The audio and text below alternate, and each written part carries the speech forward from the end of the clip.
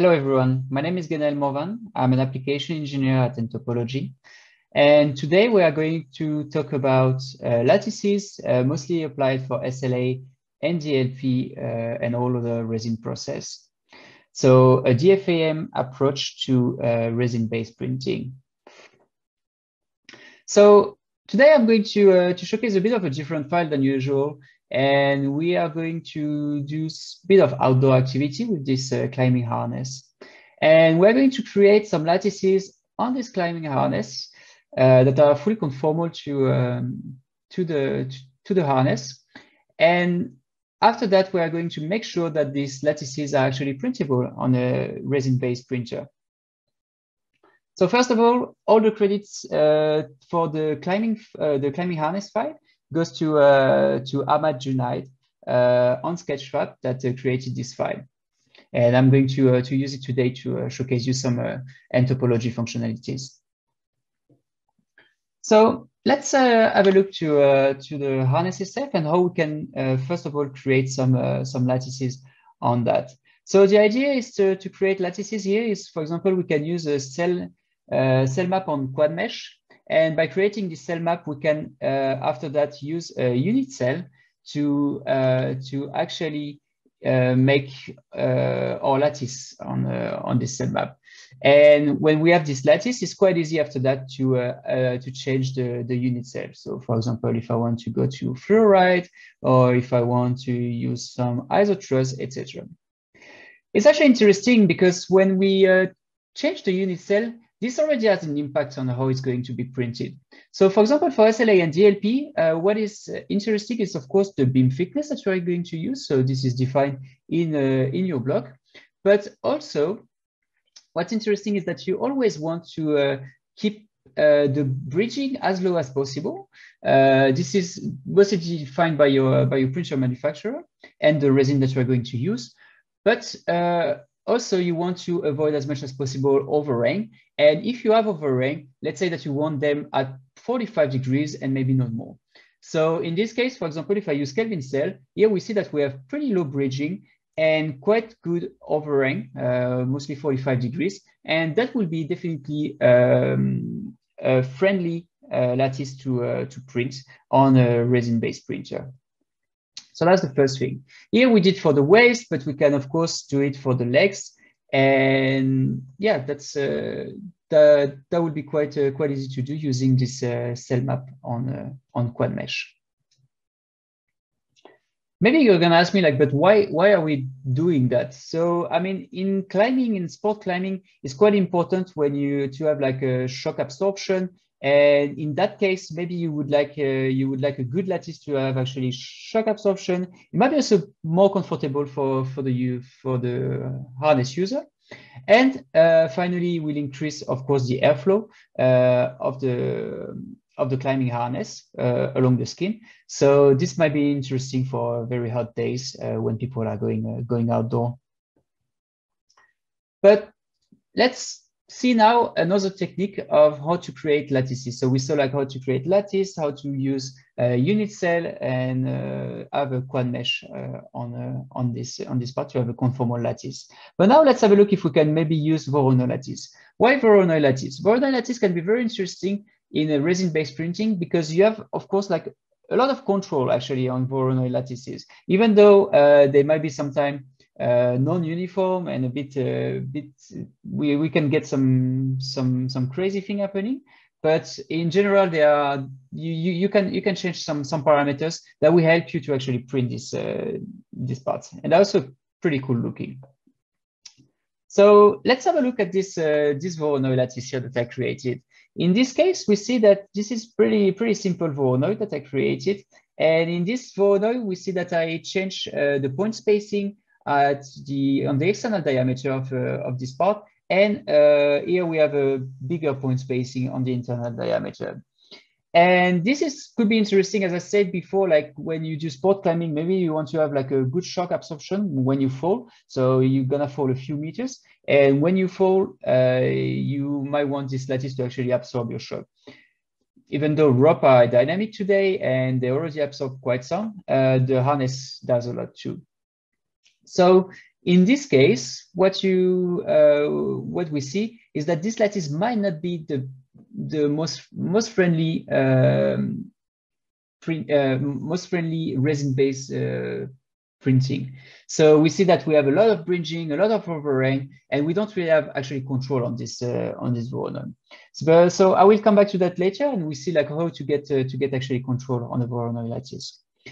But another thing is that we might not be able to actually print this part. You see that this part is actually pretty big. And even though I use here, like, for example, a RAM block to get it feeder here, the overall diameter of this part is around 400 millimeter, which is maybe too big for your printer. So what you could do is, for example, use different parts, and by using multiple parts, you could even like stack them together in one print job and get them all at once in your printer. So that might be a good idea, and also it's also more realistic, knowing that the harness is actually open here to be able to get it on. So it might be actually better to print this separately and get something and then use all this part together on the harness. So if we now have a look at how to create like a more uniform lattice, so let's say a lattice that is going to be more printer friendly, so for SLA or DLP technology.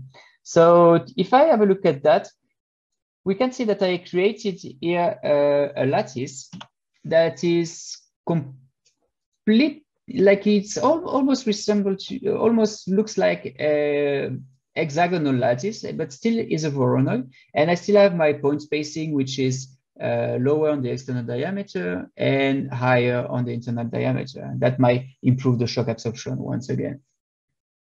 But as we said, we want maybe to have them split. So here I have it split in this case.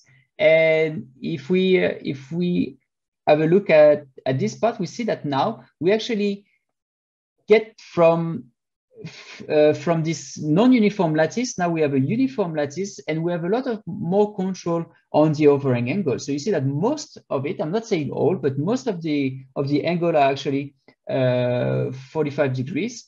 And the bridging is actually defined by our special weighting, which is the distance between two centers of each Voronoi. We can, of course, define beam thickness, and here you will see that in this case I use like different special weighting depending on if I'm on the outer diameter or on the inner diameter of this body. After that, we are going maybe to focus on only one of them, so we can see like a bit better in detail what we can do with this part. But here we see really well like the different spatial weighting. And here we see that I have a special weighting of 2 millimeter compared to here where I have a special weighting of 7 millimeter. And you see the different size of the cell in each case. When you have this part, what you will want to do is, of course, you will want to print it. And when you want to print it, you can use export to FreeMF. So first of all, you need to mesh this part. This is the part which is mesh. If I completely zoom in, we see like we see the wireframe of my mesh. And after meshing this part, what you can do is export it as a FreeMF file. If you have a software that can also read some lattice file, you can use that. Or you could even slice your body to a black and white image stack, which can be read by most of the slicer software out there, mostly applied to DLP printing in that sense.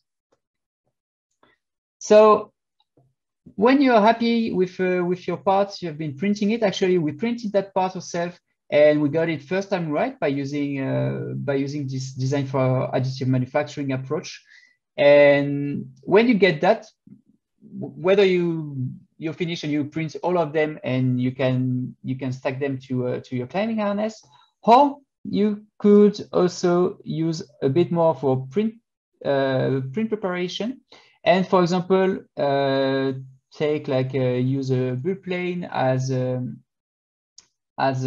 base of your printer, and also define, like, for example, some points on this part that will be the support. How did we define these points? We use actually a body to get this and a body, and then some random points in this body to actually get these points. And after getting these points, you can use them to create some support structure that you could also slice together with your part and use them as a support structure in your print. So you could take all advantages of nTopology print preparation in that sense. So this is it for this part. So what we saw today was how we could like get this climbing harness, and how we could create some lattices on this part. And quite interestingly, how to print them in a way that you are of course getting like a first time right prints, and how you can change different parameter to actually reduce the bridging, reduce the overlaying, etc. So a really good design for additive manufacturing approach for resin-based printer and applied on lattices. Thank you very much, and have a good day, everyone. If you want to download this nTop file, go to nTopology.com under Resources, Videos, find this video, and at the bottom, click the link to download the nTop file. If you want to learn more about nTopology, contact us and fill out this form to speak with an nTop expert. Lastly, check out our support page at support.ntopology.com and type your questions in the search bar if you have any questions. Thank you.